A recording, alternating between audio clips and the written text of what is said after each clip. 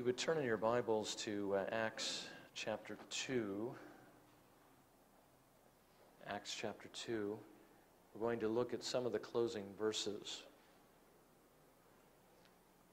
Actually, our text is verse 42. Suddenly realized that I didn't write down in my notes where I wanted to begin reading, but I'm going to start in verse 37. I hope that's around the area. And read through verse 47 just to get the context. But again, verse 42 contains what we're going to be looking at. Acts 2, beginning in verse 37. Again, this comes on the day of Pentecost after Peter, filled with the Holy Spirit, preaches the gospel. 3,000 are converted. In the process here, we pick up the narrative in verse 37. Now when they heard this, they were pierced to the heart and said to Peter and the rest of the apostles, "Brethren, what shall we do?" And Peter said to them, "Repent and let each of you be baptized in the name of Jesus Christ for the forgiveness of your sins, and you shall receive the gift of the Holy Spirit. For the promise is for you and your children, and for all who are far off, as many as the Lord our God shall call to himself." And with many other words he solemnly testified and kept on exhorting them, saying, "Be saved from this perverse generation." So then those who had received his word were baptized, and there were added that day about 3,000 souls. And they were continually devoting themselves to the apostles' teaching and to fellowship, to the breaking of bread, and to prayer. And everyone kept feeling a sense of awe. And many wonders and signs were taking place through the apostles, and all those who had believed were together and had all things in common. And they began selling their property and possessions and were sharing them with all, as anyone might have need. And day by day, continuing with one mind in the temple and breaking bread from house to house, they were taking their meals together with gladness and sincerity of heart, praising God and having favor with all the people. And the Lord was adding to their number day by day those who were being saved. May the Lord bless his word to our hearing this evening. Now again, let's not forget what it is we're looking at. We're looking at a study on how we are to overcome our sins and how we are to grow in grace or put on the Lord Jesus Christ. And we've seen so far in the study, we've seen several reasons why we ought to be seeking these things, but we've also considered the different means by which God gives us the grace to be able to do this, to be able to grow. The first thing I believe we saw was, it had to do with not indulging in the world, not letting the world quench that grace. And that really has to do with what we looked at last week as well. We went on to see the importance of praying, that we do need to seek the Lord continually. I mean, really, God has given to us access to his throne. We can ask for whatever we want. Whatever he's promised, he said he will give to us. So let's use that. One of the things he's promised to help us do is to put to death our sins and to grow in grace. And so we were encouraged to pray continually, to pray fervently, to pray humbly, but to pray in faith, expecting that God will hear us and he will answer us. We saw the importance of reading the Word. But again, let's not be deceived into thinking that if we just maintain our Bible reading programs, that's all the Lord has in mind. Sometimes if we read our 4 chapters, if you're doing the McShane Bible reading program, it's about 4 chapters a day. It may only take you 10 minutes to read through it, but 10 minutes in the Word isn't really that effective if what you hear just passes through and then goes into oblivion. You don't remember what it actually said. What we need to do is read the Word of God and receive what the Lord is actually saying to us in the Word and respond in faith to each particular part. And that includes, of course, believing what it says, as well as embracing the promises that we are going to lift up to the Lord in prayer, trembling at threatenings, because there are actually warnings given to churches, to those who profess faith in the Lord Jesus Christ, even as the one I just mentioned. Don't be hearers only, but doers of the word. but also, of course, submitting to those commandments. We need to take what the Lord says and we need to apply it to our lives. It's not enough just to know it. We have to live it, and the Lord has given us the grace to be able to do that. And of course, that fed into the next thing that we needed to do, which is worship the Lord. As Paul reminds us in Romans chapter 12, verses 1 and 2, that we are not to be conformed to this world, but transformed by the renewing of our minds. We are to offer ourselves as living sacrifices, which means everything that we do is to be done for the glory of God. Even as Paul says, whether you eat or drink or whatever you do all to the glory of God. Sometimes we look at that verse and say, well, I guess I better watch what I eat and drink. But it's not just eating and drinking. It's the small things and the large things as well. The Lord does not want us to be part-time Christians, but full-time Christians. If we're part-time Christians, we're going to find we're going to be unprepared for the opportunities God gives us to serve Him. We're not going to be ready unless our mind and heart is already going that direction. So we need to be full-time servants. Of course, to do that, we need to keep ourselves free from the influences of the world because it quenches the Spirit's work. We need to remain free from sin. Now, tonight we're going to consider one more. We're going to consider fellowship. And as you know, we've seen many good reasons why we should fellowship. We're actually up to number 45. And I would again commend to you those reasons, those devotionals. I believe they are posted on the web somewhere, and you can find out from our internet team exactly where that is. If you don't already have all the blogs that have been sent out, or those they're automatically generated and sent out to you. But this evening, we do want to see a couple more reasons why we ought to do this and consider how we might do this most profitably. Now, in our passage, we see the early church, and we see what was going on in it. And one of the things we note here is the fact that the early church, especially after the day of Pentecost, was selling their possessions so that they could give to those who were in need. And it says that they shared all things in common and so forth. We do need to be careful here because I don't think it's advocating a Christian communism. But what is going on here is the fact that with all these people who have come to Jerusalem in order to celebrate the feast of Passover, and with 3,000 of them being converted, as well as the others that as the Lord was adding day by day to the church, and the fact that they needed to be discipled before they returned back to their homes. I mean, somebody needed to support them. They came there only to celebrate the feast, and that was only going to last for a few days. But now they're saved, and now they need to be discipled. Now there's certain things that need to be done on their behalf. They need to be supported. Their resources are a long ways away. So the church begins to sell its possessions so that they can remain, and they can be discipled.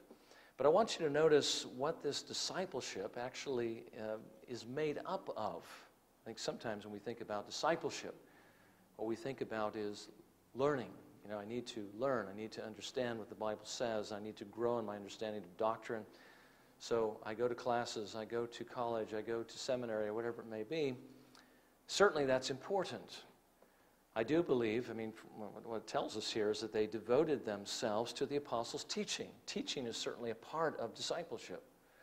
To learn those basic foundational teachings of Scripture, and especially when you consider the group that was here who were converted. These were Jews who knew the Old Testament Scriptures, but needed to understand how Christ was the fulfillment of those things.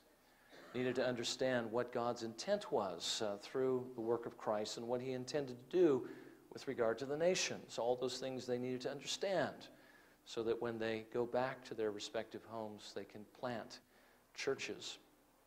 But that's not all discipleship was made up of. Look at what else was in the text. There was also the breaking of bread. And again, I know many times we look at this and we say, they shared meals together. Well, we read a little bit later on that they certainly were doing that, breaking bread from house to house, taking their meals together with gladness and sincerity of heart. But in this particular instance, this breaking of bread is not just sharing a meal, but this is celebrating the Lord's Supper.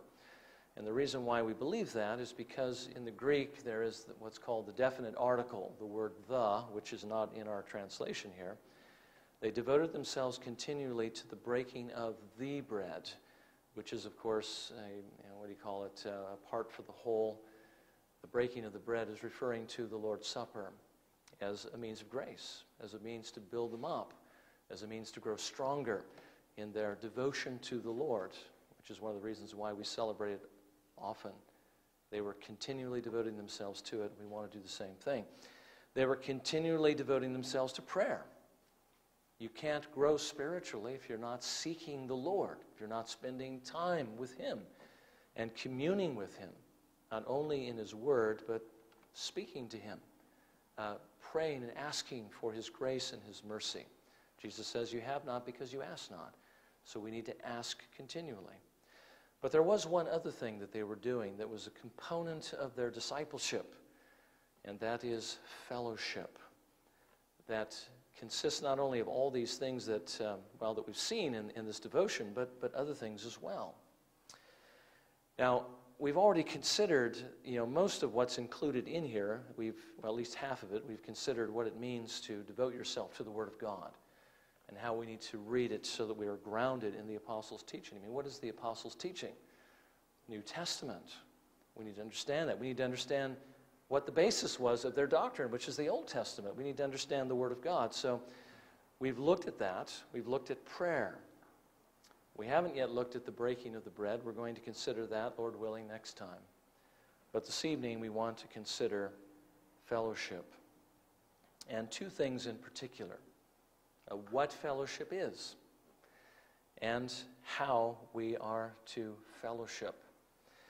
So first of all, what is fellowship?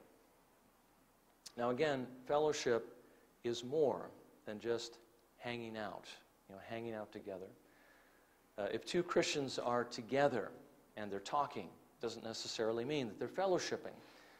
Fellowshipping is much more than simply talking, especially if the subject is not, spiritual things.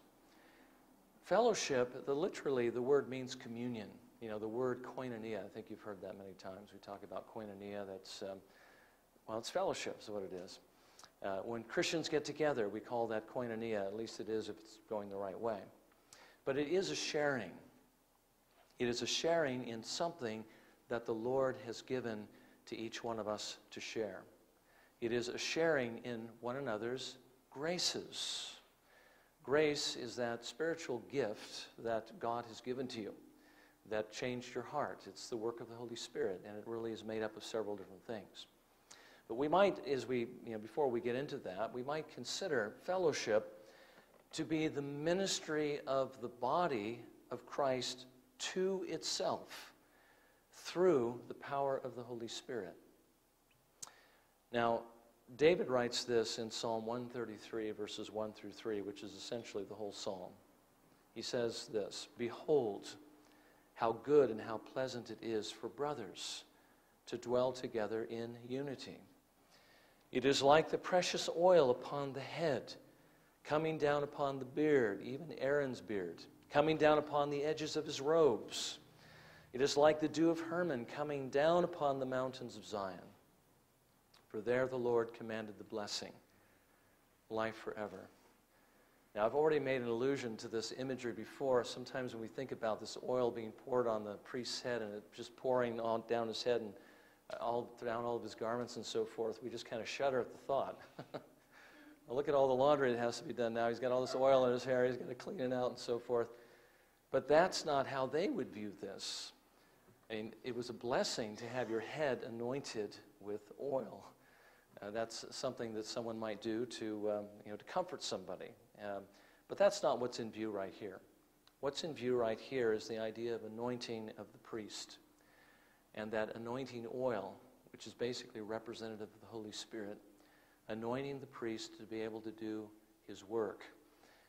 Now, it's really a picture, though, of the one who is the great priest, who is the Lord Jesus Christ, and the fact that he would be anointed with the Spirit, and with that anointing would give his Spirit to his people, communicated to his body. The idea of it being poured on the head being Christ, and then going out to the members of his body, or flowing out the edges of his garments and so forth, is that oil flowing from the head to the members of the body. It's interesting how David actually likens that to Christian fellowship. You know, how good and how pleasant it is for brothers to dwell together in unity, or in love, that bond of unity. It's like this oil flowing from the head down to the members, you see.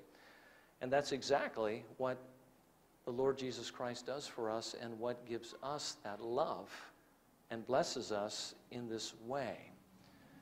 Now again, as I mentioned, Christ is the one who does the work, and he receives the Spirit of God in order that he might give the Spirit to his church. And he gives the Spirit to the church for a couple of different reasons. First is to empower her to do the work that he has called the church to do, which is to fulfill the Great Commission. But one of the elements that actually accomplishes that is the ministry that we have toward one another, the ministry of the body to itself, to build it up, to make it strong enough to do this work, to do the work of the Great Commission. Again, sometimes I think we think, well, here's this, the Lord gives us the Spirit of God, and we just kind of go out. We have this outward look, and we try to reach out to the lost and bring them to faith in Christ. But the Lord wants us also to have care for each other, to minister our gifts to one another, to build each other up. Well, that ministry of using the gift and that grace of the Holy Spirit to each other within the body of Christ, that is what fellowship is. It's actually made up of several elements, all of which nourish, strengthen, and build up the body. As I said, it is a sharing of those graces that God gives to us, and those graces can, and I think, well, it'll probably be divided into three areas: love, faith, and spiritual gifts. And really all of those things resolve into one thing, and that is the Spirit of God dwelling in our souls. If we want the strength to overcome our sins and to put on the Lord Jesus Christ so that the Great Commission can move forward, and by the way, that's the end, or the goal behind putting off the old man, putting off our sins, making no provision for the flesh, and putting on the Lord Jesus Christ. It's not just so that we might become like Jesus. That's just one step toward the goal. The goal is that we would actually fulfill the Great Commission, that we would actually do what the Lord has called his church to do. In order to do that, we need fellowship. We can't do it without it. So let's consider, secondly, how fellowship builds the body. As I mentioned, you can divide it up into three different areas: faith, love, and gifts. First of all, fellowship builds up the body through encouragement by one another's faith. I don't know if you ever thought of the fact that the Apostle Paul himself needed to be encouraged by the faith of the body of Christ. In Romans chapter 1, verses 9 through 12, he writes this as he's writing to the church at Rome, and hoping to be able to come to them. He says this: "For God, whom I serve in my spirit in the preaching of the gospel of his Son, is my witness, as to how unceasingly I make mention of you, always in my prayers, making request, if perhaps now, at last, by the will of God, I may succeed in coming to you. For I long to see you, so that I may impart some spiritual gift to you, that you may be established. That is, that I may be encouraged together with you while among you, each of us by the other's faith, both yours and mine." Now, I remember I was in one church that was, of a charismatic leaning. The pastor believed that passage meant that what Paul wanted to do is he wanted to go to Rome so he could lay hands on people and give them spiritual gifts. But that's not exactly what he's saying here, is it? He says that is, this idea behind coming and imparting a spiritual gift, that is that each of us might be encouraged by the other's faith. The gift that they both had was the gift of faith. And of course, that can be extremely encouraging, and it can build up the body when you have faith. I mean, it's very encouraging. I think we've already been exhorted through one of the devotionals that Greg wrote. It's very encouraging to be around somebody who has a strong faith. When your faith is weak, what is it that helps you get stronger faith? Except when you see somebody who trusts God, who maybe is going through a difficult time themselves, and yet they have a promise from God that He's going to help them get through it, and they believe it, and they trust God. It's encouraging to see that. Or you're even just struggling with whether or not these things are real, to spend time with somebody who has a strong conviction, who has strong faith, and can see those things clearly. And you can see in their life, and you can see in just their attitude that these things are real. I mean, it's extremely encouraging. Remember when we were in college that there was a unique individual. There aren't too many people like this around who came to speak at the chapel during a missions emphasis week. His name was Joseph Tan. I'm not sure if he's still living or not. I mean, he's living either on heaven or either on earth or in heaven. But his faith in the Lord Jesus Christ was so strong. I mean, when he spoke, because of the persecution he had gone through, and it gave an intensity to his Christianity. And when he spoke, I mean, you could literally hear a pin drop. It was so intense. As a matter of fact, one time we went to hear John MacArthur. He was defending a book that he had just written, and we were encouraged by MacArthur's ministry, so we thought we'd try to do something that would be an encouragement to him. We got the tapes of those lectures by Joseph Tan, and we gave him a set, and so as he's rushing for the door after the lectures were over and so forth, we stopped him, and he turned around and looked at us. He said, "We just wanted to give you these tapes." And he looks at him and he goes, "What are they?"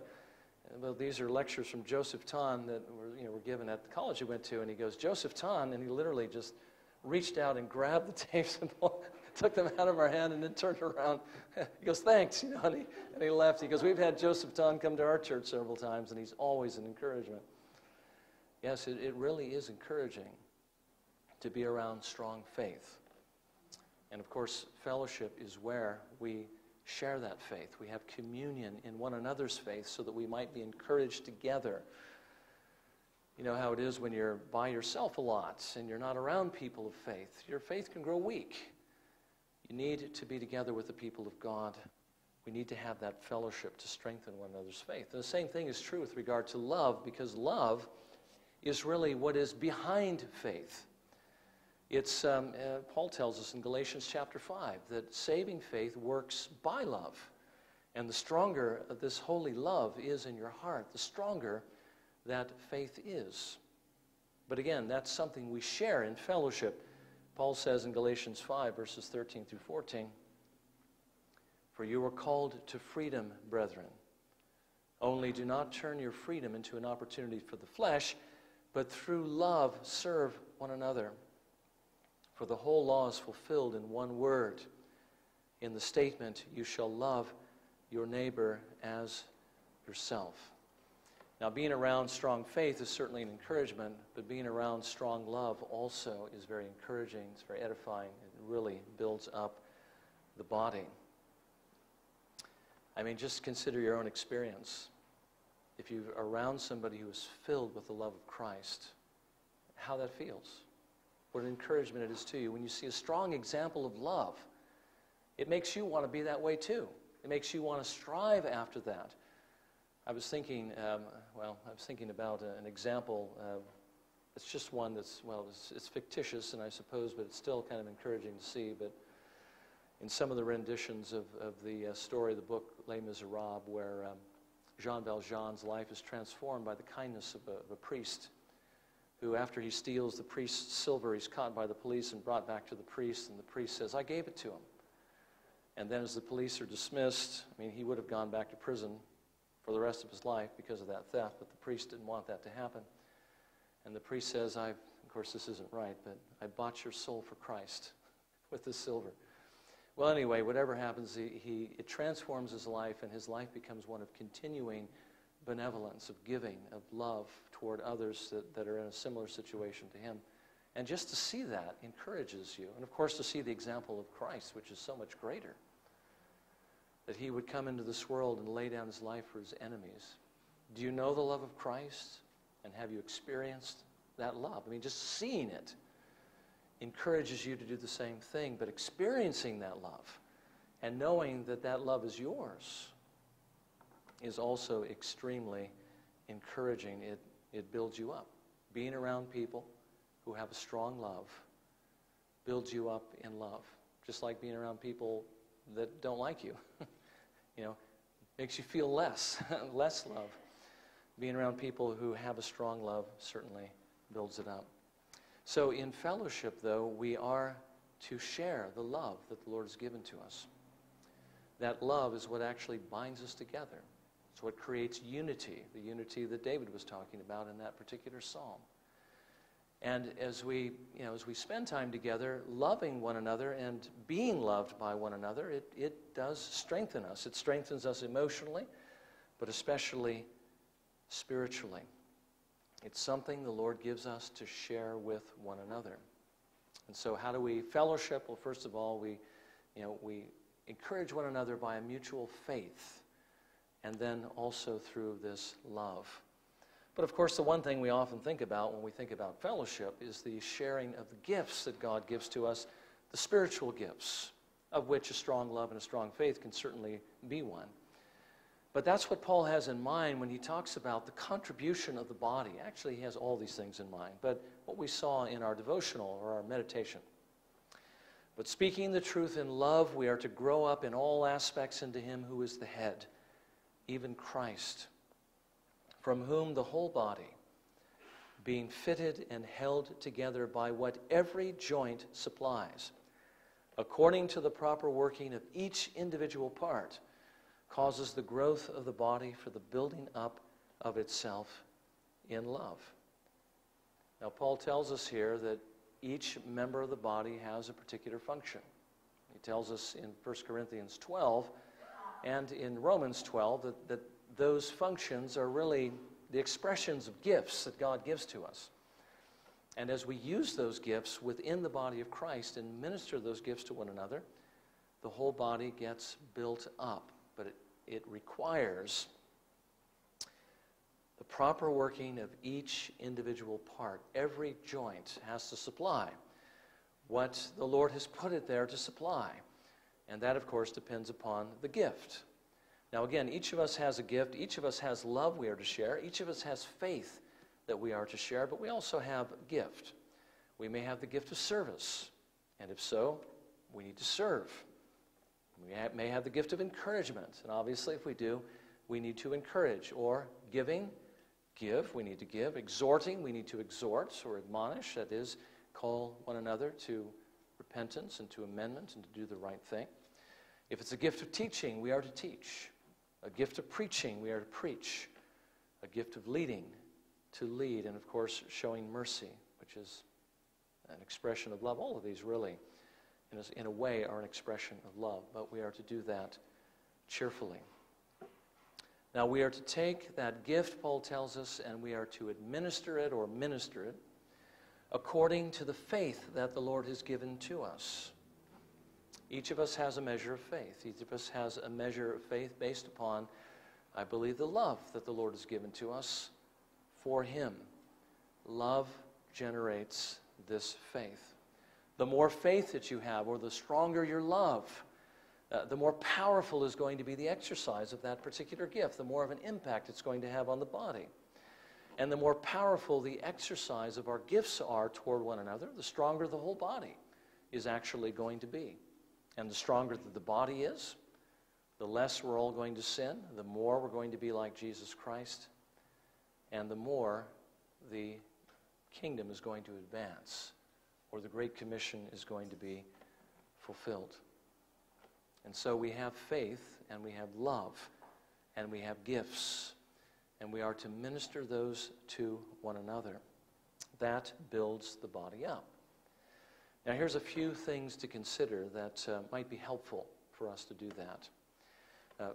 First of all, as we've been reminded through at least 45 times now through this devotion, in order for this to work, we actually do have to meet together.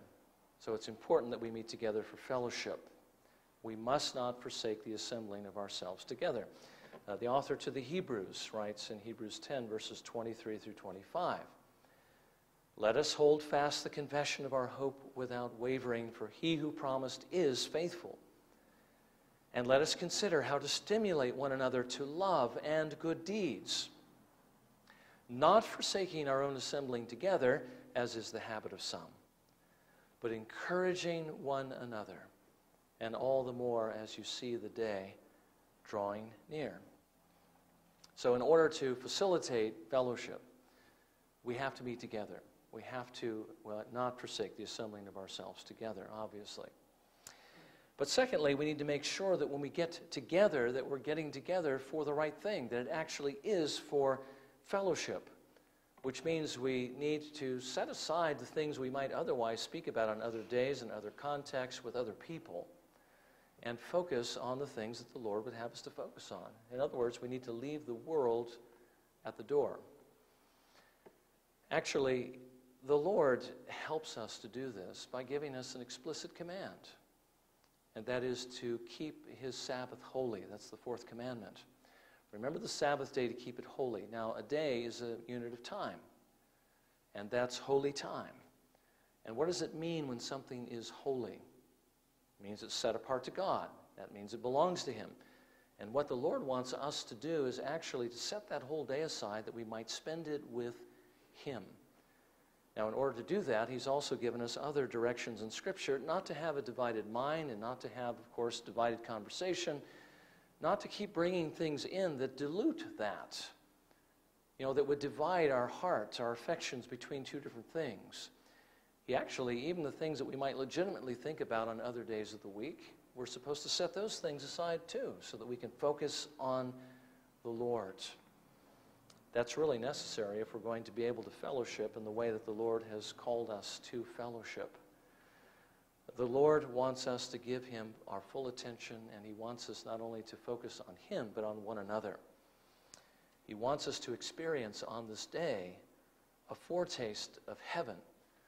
And really, the more we experience of that, the more we're going to long for heaven, but also the stronger we're going to be here spiritually. And really, what is it that gets in our way? It's typically one thing. It is the world. Again, John Bunyan's going to address that in Pilgrim's Progress when Christian and I think at this point it's faithful enter into Vanity Fair. Vanity Fair is a representation of all those things that are going to draw us away from the Lord, that are in this world, both things sinful and things that are not sinful, but become idols to us because our love and affection for them are just too strong. The Lord wants to break that affection and have our hearts set upon him, which is why he tells us to set this one day aside to remind us that we are just pilgrims passing through this world, that all these things that we think are so important are all going to one day be taken away from us. And heaven will be the only thing remaining. He wants us to remember that that is our destination, heaven, and not this world. This is not where our home is. Our home is in heaven. So if fellowship is to be effective, we do need to leave the world out. Otherwise, we're doing the same thing we do the rest of the week, and we're actually circumventing what the Lord wants to accomplish on this day, which is to get our hearts and minds focused upon him, upon heaven, and upon building up one another with gifts and graces, one of which, of course, is a clear view of heaven and the fact that we're heading there. That's what faith is all about, or a strong love for the Lord. Our love is basically expressed by our devotion to him.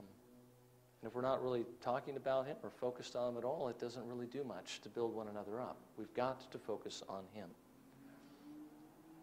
Now, as I was thinking about this, I was asking myself the question, when we get together, why don't we fellowship more than we do? And we do fellowship to some degree, but I think you'd agree with me that we can always do better. And what are some of the reasons, or what are some of the things that get in our way of speaking about spiritual things? I mean, sometimes we find it very difficult to talk to one another about spiritual things. Well, here's a few things that occurred to me. One is perhaps fear of pride, or at least coming across as being prideful, putting on airs. I mean, you might think that if you speak about spiritual things that others might think that you're trying to be more spiritual than you ought to be and so forth. We do need to be careful that we don't let the fear of pride cause us actually to sin by not doing what the Lord commands. Because what does the Lord want us to do on His holy day except build one another up with our faith and our love and our gifts? Another thing might be another, not the fear of pride, but pride itself, which is, if I do this, I might show somebody how little I know. Or if I try to encourage somebody, perhaps I'll fail. And so we don't try to do it because we're afraid we're just going to be inadequate. We do need to realize that nobody can do it perfectly except Jesus Christ. And we're all going to fail to one degree or another. But I hope you would admit with me or agree with me that it's better to try and to fall short than not to try at all, because as you work at it, you get better. It's the same thing that stops us from evangelizing, right? I mean, sometimes we're afraid they're going to raise a question I'm not going to be able to answer. They're going to make me look like a fool and so forth, so I'm not even going to try.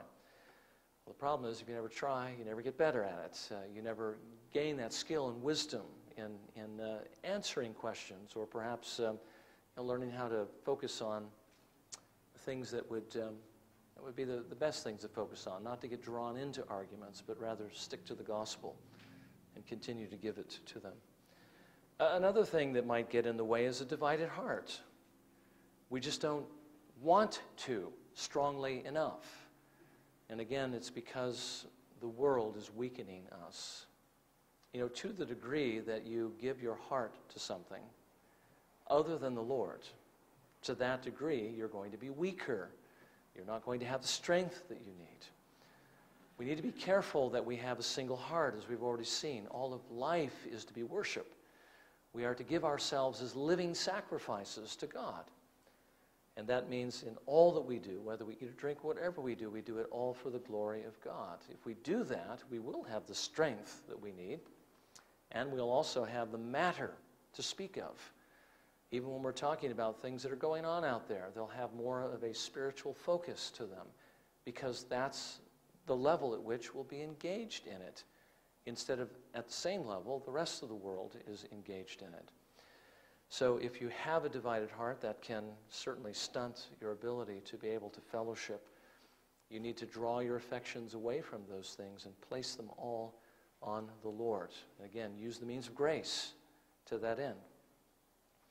Another thing that prevents this, certainly ultimately or absolutely prevents it, is the fact that a person isn't converted.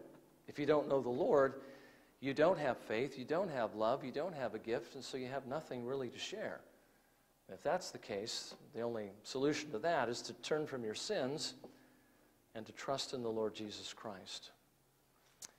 And then, again, maybe something along the lines of inadequacy. I thought another reason might be that we just are ineffective. We just don't feel like we're doing, we're able to really accomplish much when we do that. Maybe it has the opposite effect of what we're attempting to do. That might actually be another reason. Sometimes we try to engage people at this level and they just don't want to talk about it. Well, that's something we can't do anything about except encourage them. If you have the gift of exhortation, exhort them to talk about these things, because that's what the Lord would have us to do. But sometimes we might actually try to do something and find that we can't do it very effectively because maybe we don't have that gift. If we don't have the gift, we really shouldn't try to exercise that gift. I remember watching, when I was actually one of the seminary professors brought this video in that was helpful. There was a pastor who was talking about how not to get burned out, and I think we all need to learn how not to get burned out. But the way he was suggesting was, when you try to do something that you're not gifted to do, it will burn you out. But if you stay in the realm of your gifts, then you will be able to keep on going longer, as it were, because it's less effort for you to do it. And that is true. I mean, a person, let's say, who's has maybe athletic gifts is obviously going to be able to do things athletically more than the rest of us that don't have those kinds of gifts. We're going to burn out more quickly. Well, the same thing is true in any other area as well. So perhaps if we're ineffective, it's because we're we're seeking to do things that we're not gifted to do. We need to know what our gift is and use that gift that the Lord has given to us. And don't just trust your own judgment on that. Ask others, what do you think my gift is? What have you seen, in me that appears to be a strength that I might be able to use to glorify the Lord? But there's also another reason we could be ineffective, and that is because perhaps our faith, our grace, our love is weak. And so the gift doesn't have the impact that it might otherwise have. I think you'll agree with me that when your faith is strong, when your love is strong, when you are filled with the Spirit of God, that whatever gift you have that you exercise, it has much more of an impact than when you're weak and you're divided and you're struggling and so forth. It's hard to accomplish anything. So if you're ineffective because your grace is weak, well, use the means of grace, one of which is fellowship. Be with the people of God more. Spend more time in the Word. Spend more time in prayer. Give your life more to worship. Have less of a divided heart. Try to bring all your affections to the Lord. Give yourself entirely to Him. Now, in closing, let me just say this, that all of us should be exhorted to fellowship. It's something the early church devoted itself to because of its importance. Discipleship is incomplete unless there is this involvement in the body of Christ, in the exercising of gifts and the receiving of gifts. This isn't all just about giving. This is all also about receiving. We need to give and receive. We need to share. That's what communion and fellowship is all about. It's a sharing. You give and you receive. I was going to say take, but it's not take. So realizing that all of us have a certain measure of faith. All of us have a certain measure of love if we're believers here this evening. And all of us have at least one gift that we should use those things that the Lord has given to us according to our ability. I mean, what does the Lord have in mind when He talks about talents and minas and the fact that one uses them and gains more and another takes it and doesn't do anything with it, except you're using that gift in a way that profits the Lord. But how do you profit Him with that gift? Well, there's two ways, basically. One is by ministering to the body, to strengthen the body so that it becomes stronger, so that it is able better to fulfill the Great Commission. As the kingdom of heaven advances, then our Lord Jesus Christ is benefited. He is profited by that. Or if your gifts relate more directly to reaching out to the lost, when you exercise the gifts in that direction and you bring more people into the body of Christ and it becomes stronger because there's now more parts and more workers, and the kingdom of heaven advances, then you benefit Him in that way as well. So it's using the gifts that God has given to you, gifts and graces to profit Him. That's what's behind the talents and the minas. And that's what's behind also rewards that the Lord has promised to give you on the day of judgment when you take your gifts and you use them in this way to benefit Him. So, in closing, make sure that you are a believer, that you've repented, trusted in the Lord.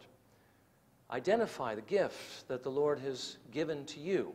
He's given to you at least one if you're a believer, and perhaps more than one. Strengthen that gift through the means of grace. It really does make a difference. How much you're in the Word, how much you apply it by faith, how much you pray, how much you devote yourself to the Lord makes a huge difference. And then purpose to use that gift by gathering with the body of Christ and using it to build them up. As you do that, you will be strengthened.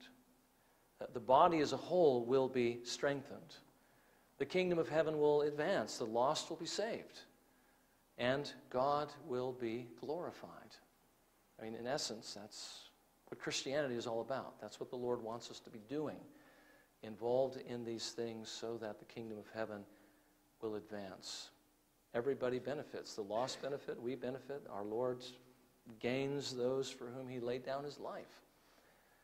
But if we don't fellowship, on the contrary, then the whole thing is weakened, things slow down, and the Lord is not as glorified as He might otherwise be. So let's be encouraged to devote ourselves to the things the early church devoted itself to, because those are the means by which the kingdom of heaven will advance, that will grow stronger, and that we will have a fuller reward in that final day. May the Lord grant us the grace to hear it. Remember, it's not enough to just hear it. It's not enough just to know it or even to agree that it's right. We actually have to do this. We need to apply the Word of God to our lives and seek to live this as best we can. And of course, we can only do it through the power God supplies by His Holy Spirit. So we do need continually to ask for that and, again, to use the means. Let's bow in a moment of prayer. And let's ask the Lord to help us do that.